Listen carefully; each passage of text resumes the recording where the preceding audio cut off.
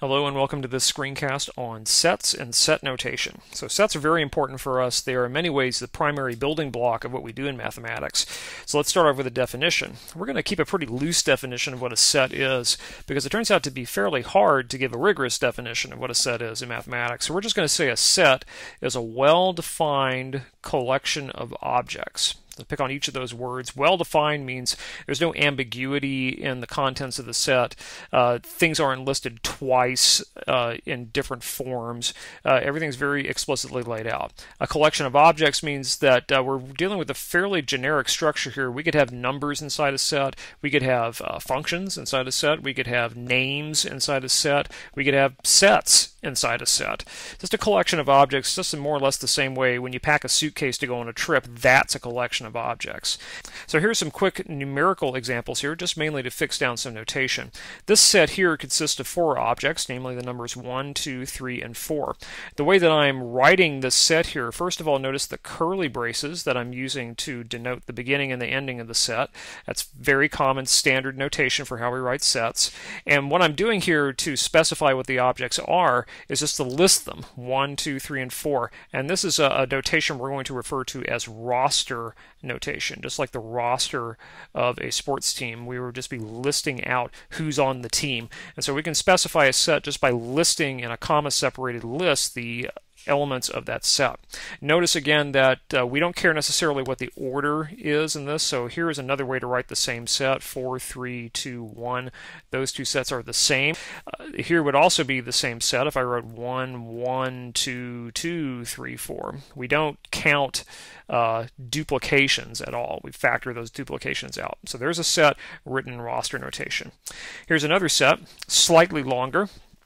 1, 2, 3, 4, 5, 6, 7, 8, 9, 10. That has 10 elements in it. And since it's kind of a pain to write a set that's this long, many times we'll establish a pattern in a roster notation like this and then use the ellipses or the dots here to kind of say the pattern continues all the way up to 10.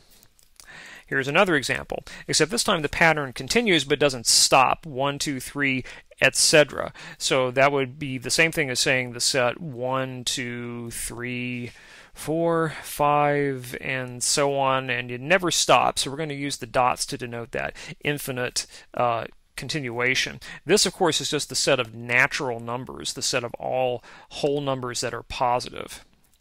So that would be one way to write the set of natural numbers. We also had a symbol, kind of a funny looking N for that set of natural numbers. And here's the last example here. The third example was a set that had infinitely many elements in it, whereas the first two only have finitely many elements.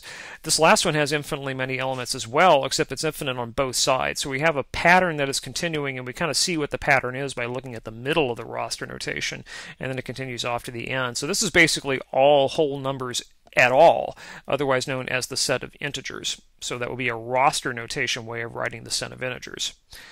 Actually, I lied a second ago, and I have one more example to show you here. Here's a set that would be very hard to write in roster notation because it would be hard to list the elements. The set of all real numbers between 1 and 5. Now, the set of all integers between 1 and 5 would be easy. We would just say 2, 3, 4. We'd have to haggle about whether we meant to include 1 and 5. But the set of all real numbers, there aren't just 3 of those. There are infinitely many of them, and we can't really list them. We have things like pi is between 1 and 5, and square root of 3 is between 1 and 5, and so on and so forth. So we have this set has infinitely many numbers in it, and they're not easy to list. So roster notation does not work so well for that particular set of numbers. So now that we've seen some examples and got our minds around the notation, let's do a concept check. So what is the set of all natural numbers n that satisfy the inequality n squared less than or equal to 4? Here are your 5 options here. Notice that the fourth one is an infinite set, and E, we're saying that, okay, this set of numbers is infinite, but it's like the last example. It's not easy to write in roster form. So take a moment to read over these 5 options, pause the video, and make your selection, and come back when you are ready. And we're back, and so the answer here, the set of all natural numbers that satisfy the inequality n squared less than or equal to 4 is this one. It's C. Did you say B?